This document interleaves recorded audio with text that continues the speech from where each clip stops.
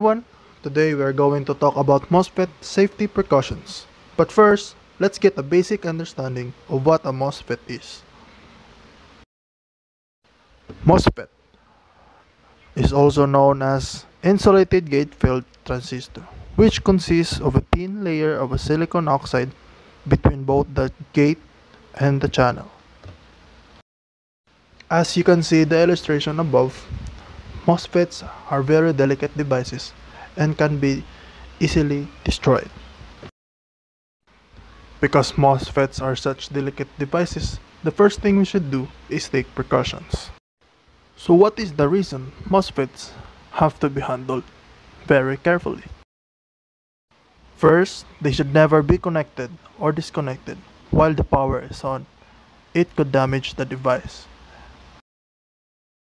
Next is, before picking up a MOSFET device, get your body grounded by touching the chassis of the equipment you are working on to avoid yourself getting electrical shock. For number 2, manufacturers have a specification sheet that a voltage source can only limit to a 20 voltage, which means if this exceeds to a limit of 40 or 45 volts, this can ruin a MOSFET.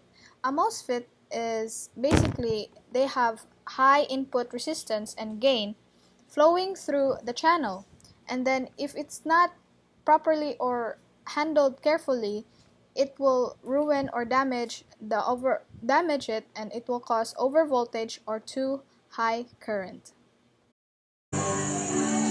Number 3.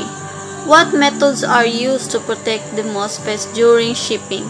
To avoid the damage to the device, MOSFETs are usually shipped with the leads shorted together.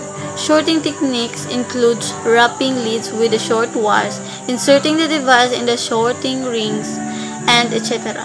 Newer MOSFETs are protected with xenodioids, electrically connected between gate and source internally.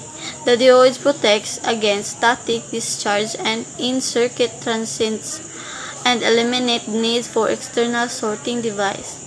Generally, ground rings are used to short all leads of MOSFET for avoiding any voltage buildup between the gate and source.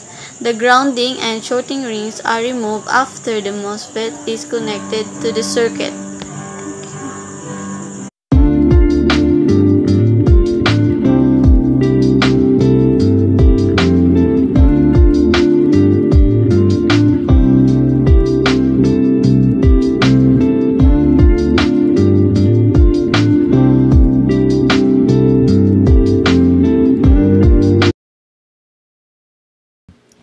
Last but not least, these are the following procedures on how to handle safely the unprotected MOSFET. 1.